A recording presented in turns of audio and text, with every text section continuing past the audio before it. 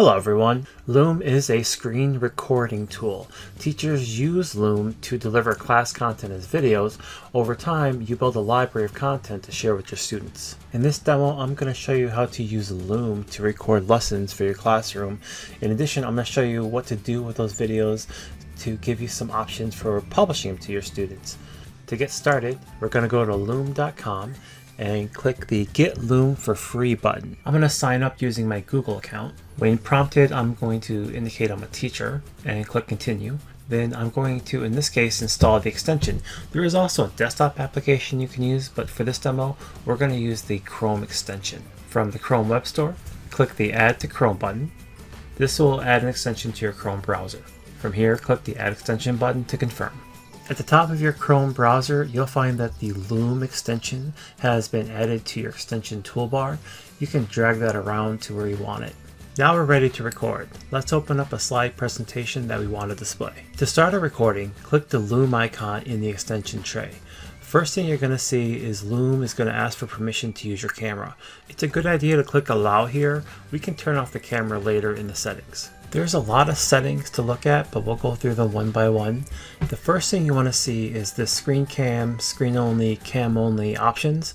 Screen plus cam will record your screen, but will also record whatever desktop camera you have.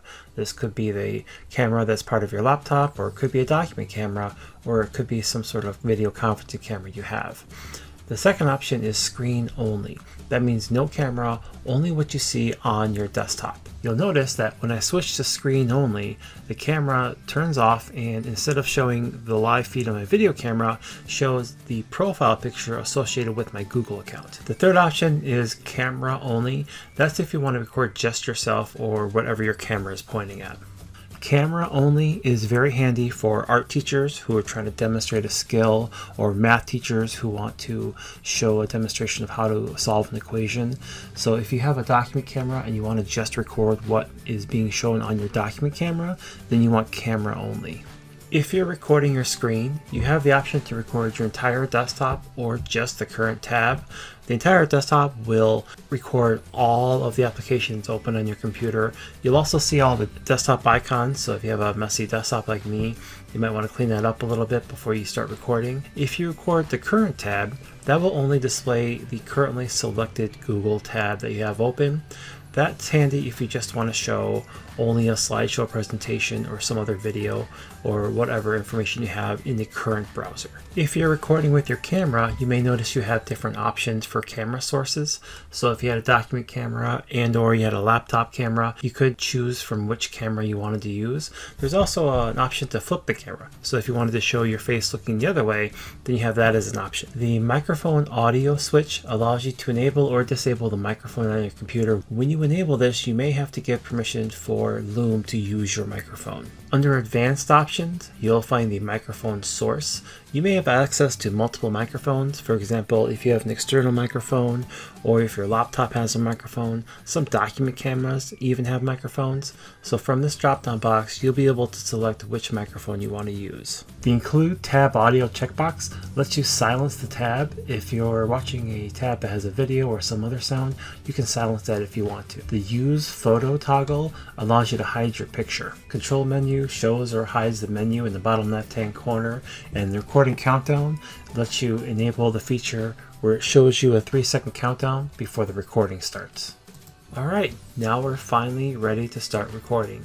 Click the Start Recording button to begin recording. You'll get a 3-second countdown, and what you'll see in the bottom left-hand corner, we have our floating head. We can take that and move it to where it makes the most sense. So you can move it from top, bottom, left, or right. The triple dot here allows you to hide your menu, because that is going to be visible on your recording. You can change the size of the floating head from small, medium to large. If you do large, it'll be front and center, so that's if you're trying to do some sort of wrap up or you want to focus on yourself and not on the materials. I'm going to put that back in the bottom left hand corner. If you wanted to, you can cancel the recording. If you make a mistake or want to start over, you can do that. You can pause the recording, so if you want to take a break, and when you're done, you can click the check mark to finish the recording. and then I get a message saying it's been saved. The Zoom editor is one of the highlights of the application. From here you can start by changing the title of your video to give it something a little more user-friendly. Below the title, you'll find a space to type a description. This is optional, but it can be useful if you make a lot of videos. Your video is already available online. You can take this link and share it with other people in an email or post it to Google Classroom and anybody can view it just by copying this link and sharing it to other people. Privacy setting allows you to control how easy your video is to find. By setting it to link sharing, you're only allowing people to view your video if they have the link. If you set it to public, then it becomes Google searchable, so people are able to find it just by doing a Google search. You can send people an email invite to view this video. If you do that, only the people who have a specific email address will be able to view your video. So it's kind of locking it down to only allow certain people to see it. You can also put a password on your Loom video. Enter a password, confirm it, click save, and people will only be able to view the video after they enter the password. Under settings, you find more options. You can enable or disable comments and the email notifications that go with the comments. You can allow or disallow emoji reactions, which are basically these icons underneath the video. You can display an animated GIF preview of your video. So when students come to the website to view your video, they get an animated GIF as the preview. The Loom branded player allows you to disable the ad at the end of the video.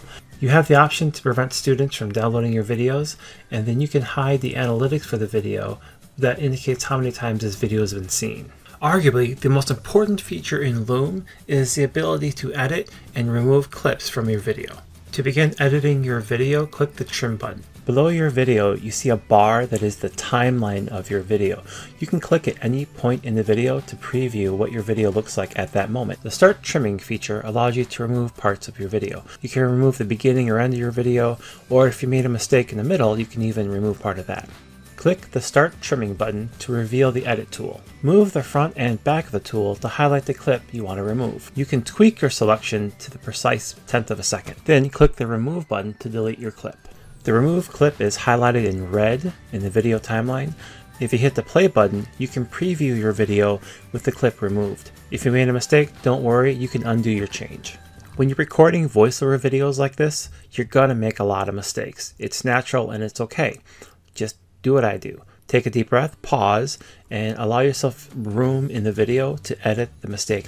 Then you can come in, use this tool. It's as if it never happened. So in this example, I've removed the first few seconds of the video, a mistake from the middle, and then I'm going to chunk off the end because usually that's just me wrapping up. This is a typical edit that you may have to do for your videos. Use the play button to preview your changes, and remember, you are an educator, not a professional movie editor. It's more important to be done than it is for it to be perfect. After editing, click the Publish Changes button to commit your changes. Loom will take a few minutes to process your video. That's how it applies all of your changes. The next feature I'm going to show you is the Call to Action button. This lets you create a button that is visible when your students mouse over the video. With this button, you can direct them to a different website. It could be your Google Classroom, or it could be some other resource you want them to review. It's just another way to create an interactive way for your students to be sent to another site. The custom thumbnail feature lets you put a nice looking picture as the front cover for your video. I'm going to show you how to quickly create a cover photo. Use the snipping tool that is available on all Windows computers. Click the New button and then drag over the area that you want to highlight. Save this picture to your computer, then re-upload it to Loom as the thumbnail. This is the first thing they'll see before they play your video. Next, I'm going to highlight some tips for publishing your video to your students. The first is to simply copy this link from Loom to your students. You can send in an email, post it to your Google Classroom or some other LMS. This is a way for you to quickly and easily share a video with other people.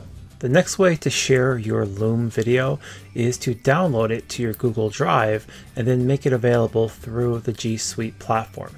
In this case, I have the Google Drive for FileStream installed, so I'm able to download the video directly to my G Drive. Once on my local G Drive, the video will be synced with the Google Cloud Online, which will make it available in all of the Google G Suite platform. Once uploaded to your Google G Suite, you can attach this as an assignment like you could a Google Doc or any other Google slide or presentation. You can give it a title, give it instructions, and then attach it by adding it as a Google Drive file. Because it's a video and can't be edited, you can just allow students to view the file and don't bother making a copy for each student. Google Sites is another way to share videos with your students. Over time, you can curate videos both that you've created or found elsewhere onto a centralized website that you can share with your students. A lot of teachers are using Google Sites as a companion with Google Classroom. That way you can present information in a different way that's not just assignments, but actually just a curated list of information. The last tip I'm going to share about how to publish your new videos is to embed them within a HyperDoc. A HyperDoc is a Google Doc or a Google Slide or any other electronic document where you embed a video and other related information and assign that to your students so that you can organize all the information that they need for an assignment in one place. In this case, I'm highlighting a video, but you could include questions for them to consider, questions for them to answer. You could also include links to other resources that they could use for their research. Well, that's about the end of this tutorial. I appreciate you watching. If you have any questions, go ahead and post them in the comments. I'll answer those below. Also, if you are using Loom and you want to post some examples of some awesome lessons you've created, go ahead and post those in the comments as well. I would love to see how you're using Loom. Thanks again for watching. Let me know if I can help.